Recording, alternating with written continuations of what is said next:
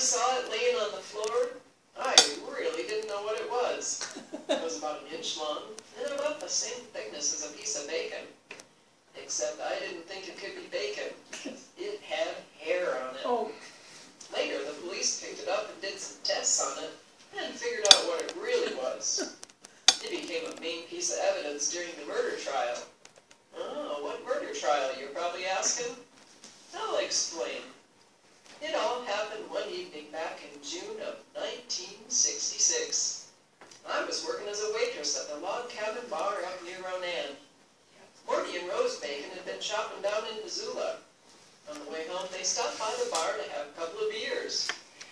Well, one thing led to another. Before too long, they started arguing with each other. The argument ended with Morty standing up and throwing a beer bottle against one of the walls. It shattered into a million pieces. Morty then stormed out of the place. He went out into the parking lot, got in his car, and just sat there trying to cool off. Well, as I set about cleaning up the pieces of the broken bottle, I heard some more commotion over in the corner of the bar. Edmo and his buddy Jensen and a couple of other guys were shooting pool and carrying on like usual. It sounded like another fight was starting up, but look, I didn't pay a whole lot of attention to it at first. I mean, somebody was always fighting with somebody else in that place, you know?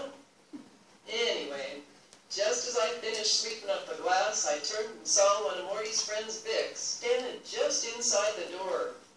He had a look on his face, like a guy who was looking for trouble. Unfortunately, trouble found him first. Before Vic even knew it, Edmo and Jensen jumped him. Vic tried to get loose, but Jensen and Edmo commenced to beating him and kicking him something fierce. It didn't take more than a minute or so before Vic was lying on the floor, not moving. Next thing I knew, actually it was probably 5 minutes later, but it seemed like the next thing, I saw Morty come through the back door. He looked at Vic lying on the floor and then started walking toward Edmo, asking him what the hell had happened. Before Edmo even answered, Jensen punched Morty square in the face. Morty staggered sideways and fell to the floor, whereupon Edmo and Jensen piled on top of him and commenced wailing on him. Jensen managed to pin Morty's arms down while Edmo kept hitting him. A few minutes later, I heard a horrible scream. Edmo and Jensen let go. Morty scrambled to his feet and ran out of the bar, holding the side of his head. About that time, Vic began moaning. Edmo yelled at him to shut up and then started kicking him. Vic grunted a couple of times and rolled over. He was trying to get up, so Jensen came over and kicked him too. Right about then, Morty came back in. He was holding a pistol. He stared Edmo straight in the eyes and said, "Now get smart, Edmo," or something like that. Look, there wasn't no doubt in my mind that Morty wanted the whole thing to stop. If I would have been Edmo, I would have just raised my hands and walked out of that place, but that's not what he did. He curled his hands into fists instead and made a move like he was going to charge at Morty. At that point, of course, I think Morty knew that Edmo was going to put him in that same condition just as he had put poor Vic. So Morty fired. As Edmo was falling to the floor, Jensen started toward Morty. So Morty shot him too. Which brings me back to what was lying on the floor. At Morty's murder trial, there was a lot of testimony about why Morty left and then came back inside with a gun. I know why he did it, and I figure the jury did too. Look, Edmo had already beat Vic to a pulp, and he had bit off Morty's ear. And Morty, well, he just wasn't going to take no more violence from them. I think every single person on that jury, 7 women and 5 men, knew in their own hearts that if somebody bit off their ear, they'd probably do just what Morty done. Try to stop the fight, but do it in a way that wasn't going to cost them any more body parts. Plus, something a lot of people don't understand is that in some tribal cultures, getting your ear bit off is regarded as a sign of cowardice or defeat. If you ask me, that's why Morty got acquitted. That's a real case. And you can't can't make this stuff up. No, you can't. No, you can't. And although I did make up the bartender, the waitress that was narrating, she's a friend of mine, the substance of what she said is all in the court record, including the statement that she saw the barmaid saw something lying on the ground that she thought was bacon, but didn't really think it.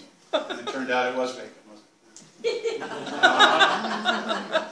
Okay, so that was a story, obviously, and it's a history that is easier to remember than if you just told the dry tale about two people that got in a fight in the bar, blah, blah, blah.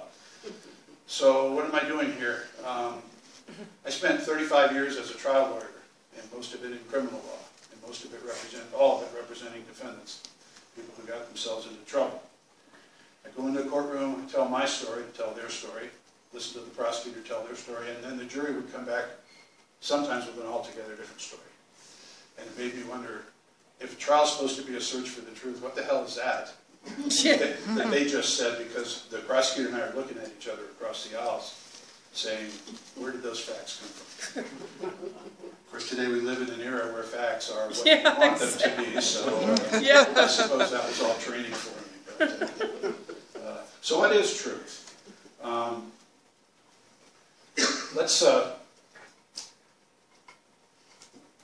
That's a great old African proverb that I have used off and on through my years. And what it emphasizes is point of view. Whoever tells the story tends to put their point of view into the story. And so we don't hear any stories told by lions, so all we get to hear about is how the great hunter went out and killed the lion. So truth in court is often told through the point of view of the eyewitness. And most people, whether they've been on a jury or not, tend to think, well, that's probably the purest form of truth you can find, because after all, if this witness saw what happened, and they tell us what happened, well, then we don't need to argue about it, because that's the truth. But the problem with that is, we're all human, and eyewitnesses are as imperfect as anybody else. And one of the things we've learned as a society and as a justice system, as well as learned as lawyers, is that people's points of view affect the stories that they tell. If you're being interrogated as a witness by a police officer and he asks you, did you see a tall man in a mustache? That can affect your memory of that moment. And a year later, when you're called to take the stand in the case, what you remember is tall man mustache. Whether or not that was someone that you saw, because the person who asked the question has planted that suggestion in your mind. This is all by way of leading up to some of the stories that I'll tell that are in my books. Truth and perception. So I'm going to show you a picture here, and I want you to just take a look at it. There's no quiz questions involved. I just want you to take a look at it, and then I'll ask you a question. Okay. That's the person who ran out of the bank. Right? Do you feel like you can tell the police the description of the person? Had a big nose. Guy with the mustache. There's two. Okay, how many people saw one person in that picture of a Scottish guy with a mustache? Okay, anybody see two people? Anybody see three people? Good for you, okay? Let's take another look at it. You can see, looking off in that direction is a guy with a big brushy mustache and a Scotch hat, right? Like a woman. But if you look right here, that's the mouth of an older woman. Right. There's her nose, right? Yeah. And she's looking this direction. Right. But there's a third person in the picture, and that's a young woman walking away from you. Right. Yeah. And so if you were to tell the police what the person looked like, and you had actually seen that image, you might say, you know, I'm not quite sure. I mean, I might have seen an old man, I might have seen a younger woman. Now, in reality, what we see is not quite as humorous as that, but it's often confusing.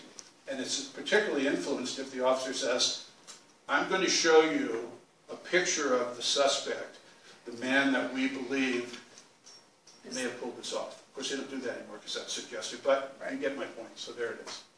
So that's the example here. That's one of the challenges in deciphering history and writing about history, as I did in my books, is to go to the historical record, try to learn about the event, and then try to separate out truth, whatever that is, from legend or something else that may have come down through the years, like the game that you tell, sit around in a circle and you whisper in somebody's ear. Yeah. And what comes back by the time you get to the end It's is not often anything quite like different started. Yeah. from what it started out with. That's Tom and Curly, and they are two characters who narrated stories for me about the Bighorn County Courthouse sitting out on the National Monument at the Little Bighorn Battlefield. Are they real? Or are they legendary? You have to read the book and decide for yourself. But the point is, there's lots of ways to tell stories. So that brings me up to me and what I did and what my books are about and what I'm up to in my life now that I've walked away from practicing law. And the story of my journey begins at the end, which is the epilogue, which is the last chapter of the last book that I wrote. Those 4 books are all interrelated in the sense that they're stories from courthouses all over Montana. There's no particular order to the stories. Each chapter deals with a different courthouse, and each chapter has different stories within it, so you can read the 12th chapter of book 3 and then the first chapter of book 1, and you can not have any interruption of your train of thought. But what basically happened is during the years that I was a lawyer, I'm trying not to make this about me, but I got to set up some of the stories. Okay. During the years that I was a lawyer, I became very frustrated, cynical, concerned about what was going on and what people were doing to each other and how the justice system, so-called, was handling the problems that were brought before it. And so when I walked away, right before I walked away, I really reached a point where I didn't have any faith in much anymore, including the rules that were supposed to be followed. And that was 5 years ago or so, and that's before even the current environment today. One day I was driving across, before I retired, I was driving across Montana to go to a meeting in Billings. And I stopped in White Sulphur Springs, and that's the courthouse at White Sulphur Springs in Mark County. And I knew basically 2 things about Mark County. I had done no advanced research, had no purpose in being there. I was just passing through and I saw the courthouse and I said, wow, you know, a courthouse out in the middle of nowhere. What did we waste our money on that for, right? I mean, and so I went inside and I walked around and got to see the place. But I knew basically 2 things about Mark County. One was that it was named for Thomas Francis Meagher, former governor. We all know the stories of him. Amazing biography, amazing life story. And the second thing I knew was that from something I had read, back in 1917, the authorities in Mark County had hanged 3 people for a murder on a robbery and murder that occurred on one of the trains that was passing through the area. They dragged him back to Mark County and put him on trial, convicted him, and hanged him. Triple hanging. And the gallows that was used is currently on display now down in Nevada City, and I guess that's my connection, how I do it. So I asked myself, why is this courthouse here? What is our justice system all about? There must be a reason this courthouse is here. There must have been things that have gone on inside. I have no idea what they are. What if these walls could talk? And that led me to this journey that I went on to cross the state and write these 4 books. In the basement of the Montana County Courthouse, the clerk that I met, there was really no one else in the courthouse, or probably even in the town that day. We went down into the basement, and here was this hodgepodge of old cardboard boxes stacked up to the ceiling and everything else. And she said, "You want to know about Montana County? Knock yourself out. This is the history of our courthouse. It wasn't indexed. These things were very loosely organized." I swear to you, this is a true story. I said, well, why don't we take a look and see if we can find anything interesting, because I didn't know what I was looking for, and I hadn't come up with this project idea yet. I reached in, I pulled down one of the boxes, reached in and pulled out an envelope, reached into the envelope and pulled out the actual death warrant for Harrison Gibson, who was one of the 3 men who was killed. Wow. I mean, what are the odds? Yeah. Was that a message to me that I was supposed to be doing something with these ideas? And isn't that interesting that history is all around us? And we're losing it as we transition from one era to the next.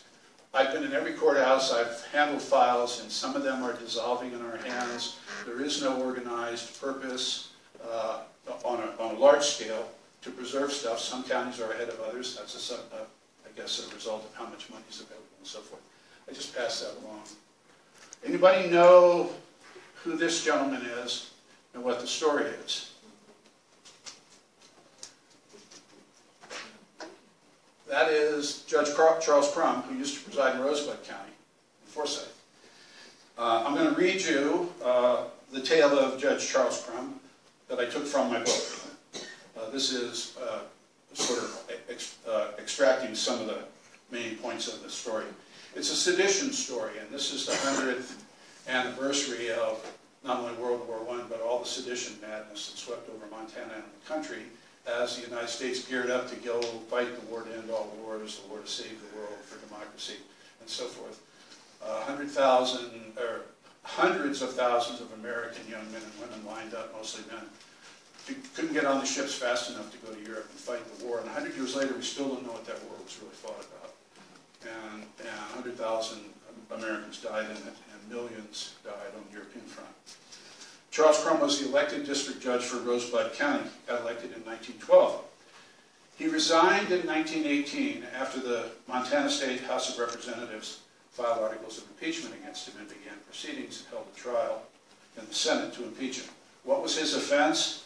He was of German descent, he spoke with an accent, and had a habit of trying to be fair to all sides, even those with whom most people disagreed. The worst of his actions was to release 3 so-called rabble-rousing socialists who were members of the IWW, something I'm sure I don't have to explain to people who live in Butte. They were the so-called wobbly men, the International Workers of the World, a union that was trying to break down corporate corruption and trying to bring some fair working conditions to the people that work on the streets and in the mines and so forth. Feltner Haynes, who's a very famous Montana trial lawyer, was the Rosebud County attorney from 1916 to 1918. 1918, immediately after this event with Judge Crum, he resigned and went off to take a commission and go to Europe for the war. Came back, got re-elected in 1922, and he served for another 10 to 12 or 14 years. In January of 1918, Feltner Haynes, the county attorney, decided that the wobbly men had crossed the line and they were being unpatriotic and seditious. So he arrested them and ordered them to stay in town. He was going to drive over to Helena from Forsyth to consult with the U.S. attorney to find out what could be done from a legal point of view. After he left town, the judge called the men into the courthouse and told them that if he were one of them, he would take the train to Helena and get to the U.S. attorney to talk to him before Haynes had a chance to work his magic. When Haynes found out that Judge Crum had done that, these men did in fact get on the train and go to Helena. When County Attorney Haynes found out that Judge Crum had done that, he was so mad that he filed a petition with the state legislature accusing the judge of sedition. In response, as I said, the House of Representatives voted articles of impeachment. The Senate began a 3-day impeachment trial on the floor of the state Senate. Judge Crum was in very poor health at the time. His teenage son was dying of cancer, and he was under attack from the forces of zealotry that were committed to his destruction. He had a defense to the charges, but even his closest friends counseled him that his emotional health was too delicate at the time to warrant a long fight on the floor of the Montana legislature, particularly since it would all be publicized. As a result, he did what most reasonable people in that circumstance with the boot heel of the justice system on their neck would do. He agreed to step down from the bench to resign. And he did so believing and understanding that that move would bring an end to the matter. Unfortunately, it didn't. The unwarranted public censure that arose in the press from the fact that he was removed in the impeachment process, as a result of the impeachment process, forced him to relocate to North Dakota. Even there, his enemies from Montana pursued him, found him, and continued to try and tarnish his record. His subsequent slow descent into alcoholism and depression, coupled with more family tragedy, led him to leave North Dakota and move to Kansas, where he lived with his sister until he died in 1945, alone and largely forgotten at the age of 71. The question about Judge Crum is, was he in fact disloyal, dishonest, deceitful, or unprincipled? Well, here's what the newspaper in Forsyth, Montana wrote about him at the time. There is no judge on the bench today in this state that is held in higher esteem than Judge Crum by the members of the bar who have had occasion to transact legal business before him. And here's the wording of a resolution that was presented to the state legislature by the citizens of the town of Roundup, Montana, which was also one of the towns that Judge Crum presided in. Judge Crum is known as an honest, honorable, and upright man and an able lawyer, a fair and impartial, fearless, and conscientious judge, impervious to personal and political influence. His personal and judicial record during his official career is above reproach and suspicion. Here's the conflict for and against Judge Crum. 73 years later, on February 6, 1991, the Montana State Senate reversed itself and exonerated Judge Crum long after his death. The vote was unanimous. There's some figures from the sedition stories. The sedition tales are woven through my 4 books. Every county, for the most part in Montana, dealt with this fanaticism, this rage. That's Janet and W.K. Smith, who ran the post office in Sale in what's now Powder River County between Broadus and Miles City. They got arrested. Here's what Janet got sentenced to prison for 26 years for saying.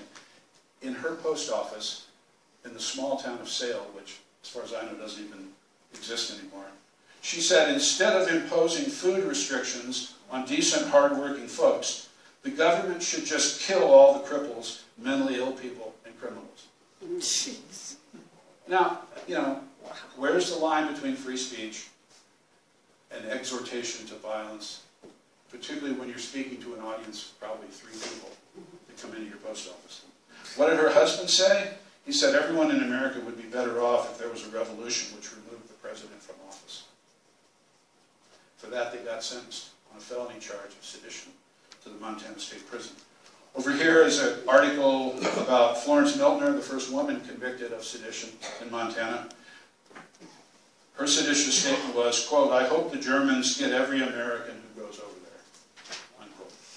These are people with strong roots to their family heritage in Europe who are out on the plains of Montana working hard to make a living for themselves and their families.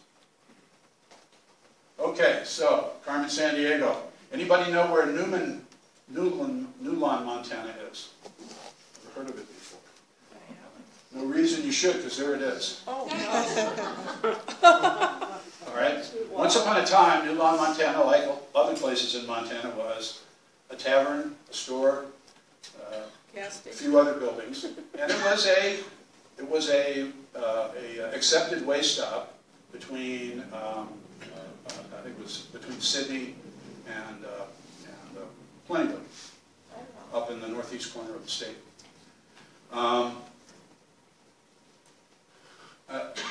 There's a great story that comes out of Newmont, which is in the book, which I'll just touch on today. It's a Montana outhouse story, which is also a Montana courthouse story. Those are the actual case files. Every story told in the book has an actual case file. I'm a trial lawyer, so what I say about what happened, go prove it if you don't think it really happened that way. But the outcomes are recorded in the case files, and the basic facts of the case are stated in the case files. There was a ne'er-do-well guy named Dan Keaton. John Ollinger, whose name's on the bottom line, owned Ollinger's Tavern and ran it. He was a figure in the community in the area and provided services to lots of people who lived in the area, many of whom came into his tavern and provided business for him. I know in Butte you don't know anything about taverns, but Ollinger's Tavern was an accepted place. There was a ne'er-do-well transient guy named Dan Keaton, who was sort of a laborer-type guy. He went to work for Ollinger briefly, and he was so difficult to get along with and such a troublemaker that Ollinger 86'd him out of the bar and said, don't come back. You know, I don't want to see you anymore. I don't want you to work here. And you just should move on. Keaton wasn't from there. Keaton didn't take it well, so he went off and cooked up a little plan, came back, put explosives in the outhouse, presumably with the intent to kill Mr. Ollinger. The explosives blew up. might say, blew the shit out of the place. Fortunately, Ollinger was not injured. Whether he was in the outhouse or on his way to the outhouse, or what the demolition mechanism was, is not really recorded to history. The sheriff came, arrested Mr. Keaton, took him down to Glendive. It was a large county at that time, back in 1908.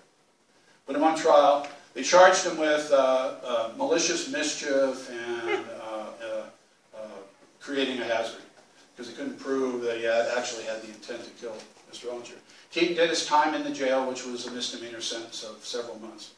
When he got out, people would have thought that was the end of it, but it wasn't. Keaton came back, and with his jaw set, walked into Ollinger's tavern and challenged him. Ollinger pulled the gun out from behind the bar, told him to leave. He didn't leave. The gun went off. Mr. Keaton was killed. Mr. Ollinger was arrested and tried for murder. The entire regional community came down to the courthouse to support him, and he was acquitted. Very interesting little story from the past. There's Jordan. We've all driven through Jordan on our way somewhere else. I don't know anybody that goes to Jordan to be in Jordan, unless they're visiting some of the 12 people that live there. There's a summary of the Jordan courthouses, and there's one of their older courthouses up in the corner, one of the original courthouses. There's the fire in the upper right-hand corner. There's a long story about the fire that burned down the courthouse back in the early 90s. It's tied in with the whole Freeman story, and many of you remember that. Yeah. Here's the so-called new current functioning courthouse, which really looks more like a hospital than anything else. But that's the building. And then on the lower right, there is what looks like a chicken coop. And the story of that is a great story that was told by, I found someone in Jordan who told me the story, and then I cobbled together sort of a fictional account, like the one you heard at the beginning, of a trial that was in the early days of Garfield County that was actually held in a cabin out on a ranch, because the judge was trying to accommodate people, and there wasn't a courthouse to speak of. They would have trials in whatever large or large enough facility they could find. So they had the trial in the cabin, and when the evidence was completed, the judge said to the bailiff, the sheriff, the deputy, take the jury to the jury room to begin their deliberations. And they all looked at each other, and they wound up deliberating in the chicken coop. And the report, this fellow's grandfather had been on the jury, and the report was it was the fastest jury deliberation. They should do that nowadays. Okay, anybody know why Sheridan County in the far upper north east part of the state is referred to as the Red Corner, affectionately? The reason is not what I originally thought when I saw the description. I thought, oh, that's a place, pardon this statement, that's a place I don't ever want to go, because I'm bright blue. I live in Missoula. I don't ever want to go up into the Red Corner. I'll be surrounded. That's not what it means at all. And there's a book that I brought with me today, it's called The Red Corner, ironically enough. Oh. And it's written by a woman named Verlaine Stoner McDonald, who grew up in Plentywood.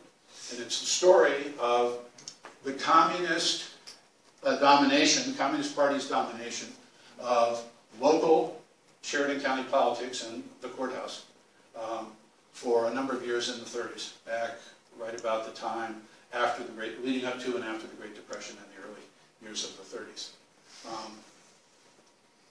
So from that courthouse up in Plentywood in Sheridan County comes an interesting little case, and it's a what would you do?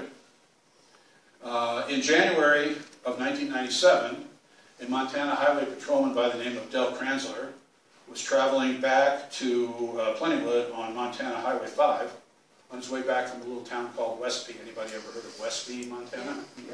Westby bills itself as the easternmost town in Montana. The irony of that is Westby is east. So I wondered whether there was an Eastby that was the westernmost. But there was, I think Troy up in Lincoln County is about as far west as you can go. It's still out of town. But anyway, the officer stopped the car, and we all know the story. There it is. Of course, none of us have ever been there, but We know the drill. Field sobriety tests administered, suspicion of alcohol, odor of alcohol about his person. Sir, I'm going to have to ask you to step into the car and take you down to the police station so we can do a breathalyzer, breath sample. We can take a breath sample. And the driver acknowledged, I'm in trouble. I better think of something. What would you do? You know, you smell like alcohol, you know you've been drinking, you didn't do too well in the field sobriety test, and you know you're dead man walking if they get the the breathalyzer reading on you. So, right before they were ready to administer the breathalyzer, he said to the officer, I really got to pee. I really got to pee. And the officer said, well, all right. Officer walked with him to the restroom and stood outside. What do you suppose this guy did? He drank urine. Oh, Is that right? What's that? he ate the urine cake? Oh, ate the cake? What's that? That's Santa Flush. No, that's what we call a urinal cake. And it sits in the urinal to help dissipate the odor of urine as you urinate. Oh, dear. And when the defendant walked out of the bathroom, he had glue all over his lips. Oh, God. I don't have to tell you anything else about this. True story, really. That is so sad. We're going to run out of time on some of these stories, but I got to tell you one of my favorite stories that comes from up in Chester, and there's the Liberty County Courthouse. And up superimposed on the courthouse, obviously, is a picture of the courtroom. And Liberty is another one of Montana's small counties. It's up on the High Line, just west of Hill County. That's the courthouse. It's been there since the county was formed back in around 1920 or so.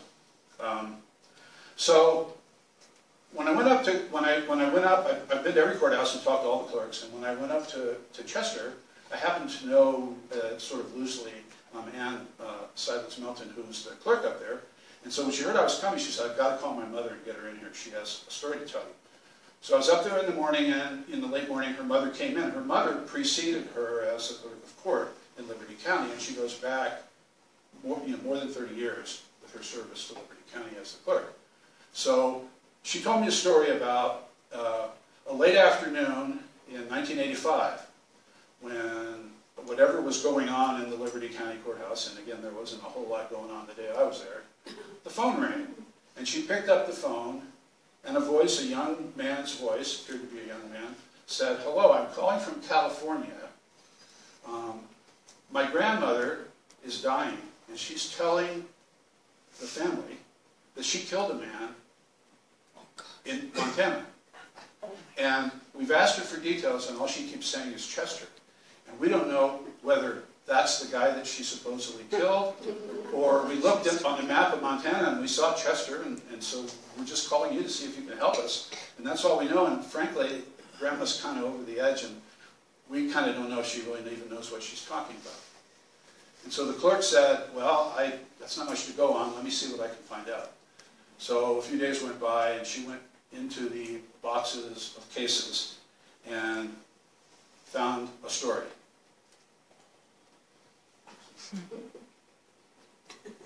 And I don't know if I got my sound queued up there, but that's the lyrics from Chicago. If you've seen the movie Chicago, where she says, he had it coming, if you'd have been there, you'd have agreed with me. And here's the story, which I'll read you, that goes along with Grandma from the telephone call.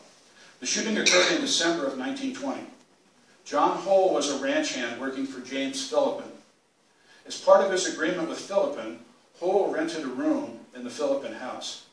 Also living in the house were Mr. Philippin, his wife Edith, and their 2 children. One evening while Mr. Philippin was in town, Hull let himself into Edith's darkened bedroom. The story, as she later related it, was chilling. Hull forced her to come with him across the room into his own room, pushed her down on the bed, and began to kiss her. She fought him, but was unable to get him off her. Come on, kid, he said to her as he began to sexually assault her. I always get what I want. I'm going to get you. I'm going to get you. She began to protest, reminding him that she was married with kids. In fact, her kids were sleeping in the next room. He didn't stop until he heard a noise, which was Mr. Philippin pulling up in his truck out front. At that point, Hull pulled her off the bed, shoved her into the hallway, and told her to go back to her own bedroom. By the time Edith had calmed down enough to explain to her husband what had happened, John Hull had climbed out the window and left. Now, back in those days, a married woman just didn't report an incident like that to the police. A week later, John Hull returned to the ranch to receive some of his clothes and possessions. Mr. Philippin, who was in the middle of loading a calf into a wagon, growled at him and told him to get the hell out of here. Get what you got and get out of here. Hull walked into the house and saw Edith. She testified later that he looked directly into her eyes and said, "I'm going to get you again, kid. You'll do what I ask." Edith was shaking like a leaf. Those are her own words. When he repeated the same command, as she later explained, her blood boiled over. She went into the pantry, picked a rifle off one of the shelves, and shot him. Mr. Philippin heard a faint noise. He described it as a door banging. And then he saw his wife come running out of the house, crying that she had shot John Hull. Philippin and another ranch hand ran toward the house and found Hull lying on the front steps. He was bleeding, but he was clear-headed. Philippin asked him what had happened, and Hull replied he'd had an accident and he needed to go to the hospital. Philippin and the other ranch hand helped Hull into the car and drove him to the hospital in Havertz. Gangrene set in, and John Hull died later that evening. Edith was arrested and taken to court, charged with first-degree murder. "I'm sorry I did it," she told the judge, "but I wanted to hurt him. If he had only left when I asked him, there would have been nothing more to it." Hull raped her, the prosecutor told the jurors at the trial, and would have done it again unless she stopped him once and for all. On the first day of July 1921, a unanimous jury in Liberty County found her not guilty of homicide. She left Montana shortly afterwards and never mentioned it to anyone for the rest of her life until she told her grandchildren on her deathbed 60 years later. Wow. History's all around. It's amazing what you find when you go looking for it. A few more minutes here. There's the old story about an infinite number of monkeys. If you give an infinite number of monkeys an infinite number of typewriters, eventually they'll type every book ever written. You've probably heard that before. There's variations of it, but that's based on laws of probabilities and so forth. And obviously, infinite gives you a lot to work with there. Why did I put that up? Well, as I went through this process, this project, and I learned all these stories, and I tried to figure out which ones I wanted to put in the book and which ones I didn't. I figured out pretty quick that just about every story that's ever come into a courthouse has been told before. There's only, as amazing as it is, if you look hard enough, you're going to find the same story somewhere else. And I came to that recognition because of one of my favorite movies, My Cousin Vinny, which is about it's about a murder case down in Alabama where his cousin gets arrested. A young boy with a young man with his friend. They get arrested and charged with murdering a deputy sheriff in a holdup at a convenience store. And the key piece of evidence in the My Cousin Vinny case are tire tracks. And I got into that loop, remembering it, when I read about a case out of Bozeman that hinged to a large degree on tire tracks. In the early morning hours of December 23rd, 1964, a few of you in here might remember this case. A passing motorist came across the savagely beaten corpse of a female lying on the side of a country road not far from Bozeman. She was partially naked, her overclothes having been scattered into the adjacent brush. Her name was Bobby Clark. The police did an on-scene investigation, took pictures of tire tracks, this is back in the early 60s, took pictures of tire tracks, and did what most respectable law enforcement agencies would do, send them to the FBI, and said, "Can you help us out?" The FBI examined, their tire track expert, examined the tire tracks, sent back a report saying that the tires were Cordovan tires, a low-profile tire that was in fairly widespread use. So the Bozeman authorities, Gallatin County authorities, had a report from the FBI suggesting that perhaps the person that was involved in this homicide was driving a car with Cordovan tires on it. Well, everybody wants to help everybody, and there was a local tire merchant who caught wind of the story. Everybody was up in arms because it was a pretty brutal homicide. And he decided to take a look at the pictures, and when he did, he came to his own conclusion and said, those aren't Cordovan tires, those are Crest Imperial tires. I couldn't tell a Cordovan from a Crest Imperial, but that's what you get to when you get into expert witnesses. And this guy, the local tire salesman, said, that's a Crest Imperial tire. And some people in the community took up that mission and decided to go out and look, see if they could find some clues that would help the police.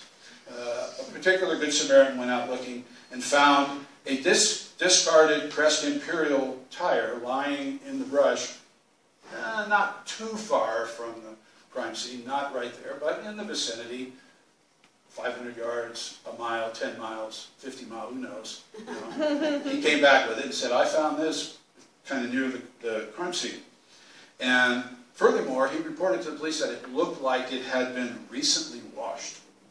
Well, you know that's what killers do, is they go wash their tires before they throw them into the bushes.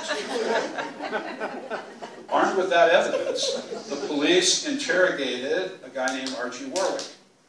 Archie Warwick, again, before my time in Montana, but he was a varsity football player at Montana State University. They brought him in for questioning. Questioning's not fun when there's a police officer standing on the other side of the table and you're alone in a room. And Archie answered all the questions that were given to him. And they determined after that there was no reason to charge Archie with anything. Archie left and moved over to Seattle. I believe that's where he moved to. 5 years later, the case sat there. Nobody had any clues because there were no other physical clues that would help.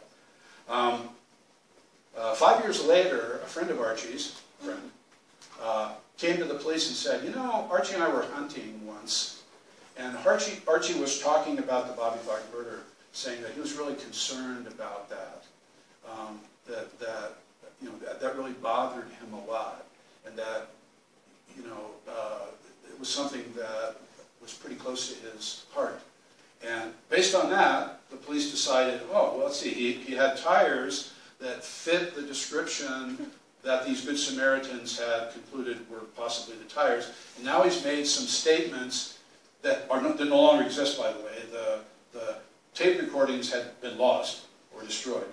And what remained were stenographers or reporters' accounts listening and writing, which were not taken down verbatim. Based on that, they arrested Archie and put him on trial. He went to trial twice before he got finally acquitted. There's the Montana Supreme Court decision reversing the first conviction and sending the case back. I think I have time for one more story here, and I think I'll tell this one because it really gives the flavor of kind of what the book is like. That's not the story I'll tell, but that's a story about a guy who got convicted of murder back in the 1920s. And he found out, after he got convicted, his lawyer found out, the facts of the case are, is self-defense, no it isn't, yes it is, no it isn't. The dead guy is not there to say whether it is or isn't. But they found out later that the jurors were drinking beer in the jury room. Oh, jeez. Right? And there's the actual affidavit from one of the jurors. There are several who signed affidavits. And there's the key language. A small quantity of intoxicating liquor was brought into the jury room, was eaten there drunk by members of the jury. Well, it's amazing how once they got busted, suddenly the beer became a small amount of beer, and we only had a few sips and that sort of thing. Case went to the Supreme Court, and the Supreme Court said, we don't think there's anything wrong with drinking beer in the jury room. Particularly since we don't have any jurors who said it made a difference. So there you go. This is the last story. What does this guy have to do with the courthouse? Anybody recognize this guy? Okay, so here you go. I will tell you that this is the great white wolf of Judith Basin. He really lived. He walked the earth. And here's what I wrote about him extracted from my book and edited slightly for presentation today. But this is the framework that I use for storytelling when I go to a county. I try to figure out, okay, who can be my narrator, living, dead, or imaginary, and how are we going to get all these stories told. And you'll understand why the White Wolf of Stanford told me the stories when you hear this. I drove out to the Packard homestead, where the old town used to be, the old town of Stanford. There's nothing there now except a single house, grassland sweeping to the far horizon, and cattle grazing contentedly. No sign at all of a place that once bustled with close to 1,000 people of all sizes, shapes, and vintages. Slipping a backpack over my shoulder and climbing out of the car, I hopped the rail fence alongside the roadway and began to walk slowly out into the middle of the seemingly endless grassland that stretched to the horizon and beyond. The setting sun had dropped below the ridgeline of the Highwood Mountains to the west, and with every step, the shroud of gathering darkness closed tighter around me. Overhead, high in the big sky, the first wave of evening stars were emerging into full view. I had only walked a few hundred yards when, from behind me somewhere, I caught the faint echo of what sounded like a French horn. Or was it a bassoon, wafting through the crisp night air? I knew my ears were playing tricks on me, but for the life of me, it sounded like Prokofiev's Peter and the Wolf. Shrugging, I stopped and tugged the backpack off my shoulder. Fishing out a pair of binoculars, I raised them to my eyes and squinted into the lens, trying to find the path of a barely visible herd of elk as they meandered away from me into the darkness. I stared at them until they disappeared. It wasn't until I lowered the field glasses that I became vaguely aware of the fact that something or someone was behind me. With a rapidly growing sense of uneasiness, I turned around and found myself staring directly into the eyes of one of the largest wolves I had ever seen. Fully 6 feet in length, from the crown of its majestic head to the end of its massive tail. A waxing gibbous moon had begun to climb above the horizon, and the tips of the beast's magnificent white coat shimmered like silver beads in the luminescent moonlight. I froze. The beast made no move to close the distance between us. Instead, standing as still as a statue, staring at me with a glowering ferocity. For an eternal moment, frozen in place and not knowing whether to run or stand my ground, I cursed myself for wandering away from the safety of my automobile. 100 jumbled, conflicting thoughts ran through my mind, and in response I simply stood there stupidly, waiting for a growl or some other assertion of dominance. At that moment, I would not have been surprised if the wolf had pounced on top of me. I would not have been surprised if the wolf had cautiously retreated. I would not have been surprised if it had begun to circle me, or if it had done any number of other things which one generally expects a wolf to do. Instead, it did the one thing which I could not have anticipated. It opened its mouth and spoke. "Do you know who I am?" it asked, feral eyes peering at me through the darkness. Slowly I began to regain my wits. You can't drive into or out of Judith Basin County without encountering road signs that trumpet the White Wolf. "You're the White Wolf of Judith Basin," I stammered, stating that what was by then very obvious fact. "You terrorized ranchers and farmers in this area for almost 20 years, from around 1910 till the spring of 1930, single-handedly destroying hundreds of head of livestock. Virtual armies of hunters tried unsuccessfully through the years to capture you or kill you.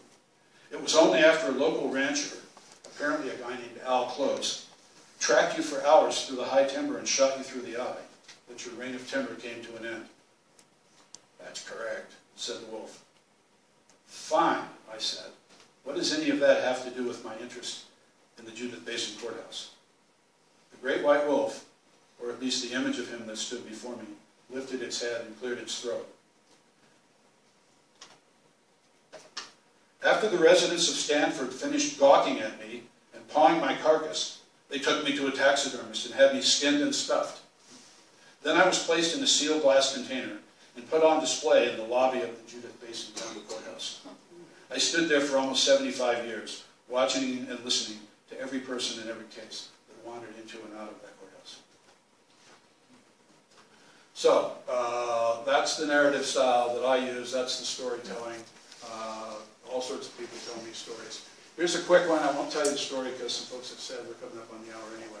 The largest punitive damage award ever awarded in Montana District Court. It's a great story. It involves the work of C.M. Russell, Ivan Doig, Monty Dolak, or Gary Cooper. What do you think?